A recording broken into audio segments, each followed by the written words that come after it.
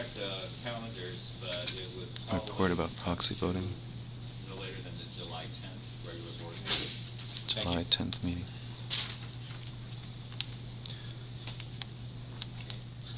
If I could ask a question. Yeah, regarding the special board meeting on May 29th. Last time we talked, it was going to be a meeting on that for the social park. What are the reasons why it was canceled?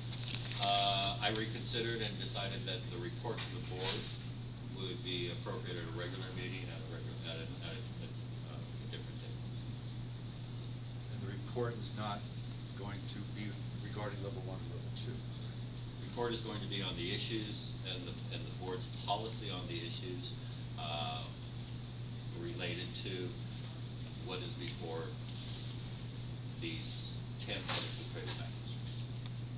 Can you expand on that quite clearly? Well, it's not to be. All I'm telling you is that it's been taken off. The special meeting that was proposed, it's been taken off. And it's put on the no regular later than meeting? It'll be a regular meeting agenda item, and no Okay. later than the July 10th board meeting. Okay. So is there a reason given why it's being pulled off? My discretion, my decision. Basically, there were a lot of meetings that were proposing, additional meetings, special meetings, and so the decision to put this as a special meeting, one item agenda, I'm reconsidering that, and so I think that it would be time-wise, appropriate that it could be presented at a regular meeting. Better all in one than making us come back to getting us all here. Okay, public I've comment? got a question. Yes. Stardust? I think he had his hand up first. Well, it seems that the opportunities for discussion of the discriminatory lending motions are getting to be fewer and fewer, and including moving public comment to the end of the meeting rather than having it at the beginning of the meeting, which of course makes it much less convenient for the public to comment since we have to sit through sometimes 3 or 4 hours worth of other business.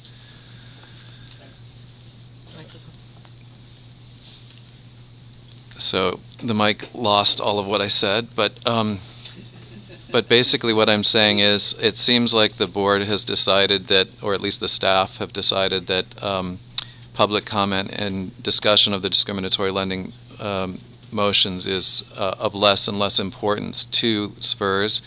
That's a shame. We've been coming here. This is what, our 5th meeting now. We're going to be here until this gets discussed fully and completely. So, if you want to make it difficult for us, you can, or you can make it easier for the public to comment and truly have a full discussion. We're limited to 2 minutes each time we talk. You guys can speak for as long as you want. The evidence isn't getting to the commissioners that on these motions. It's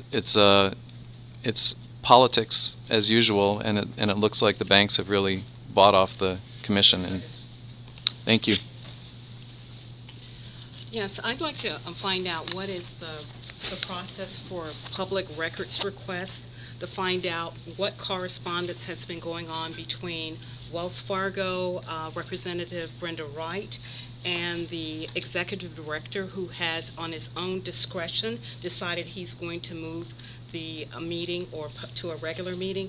I'd like to find out, is it a letter that I need to write, or what needs to happen, and find out what kind of correspondence has been going on, if there has been any correspondence going on that might have been impetus for the executive director to move this meeting to a special meeting. I'd like to see if there are any records that indicate that whether there might have been some influence or not.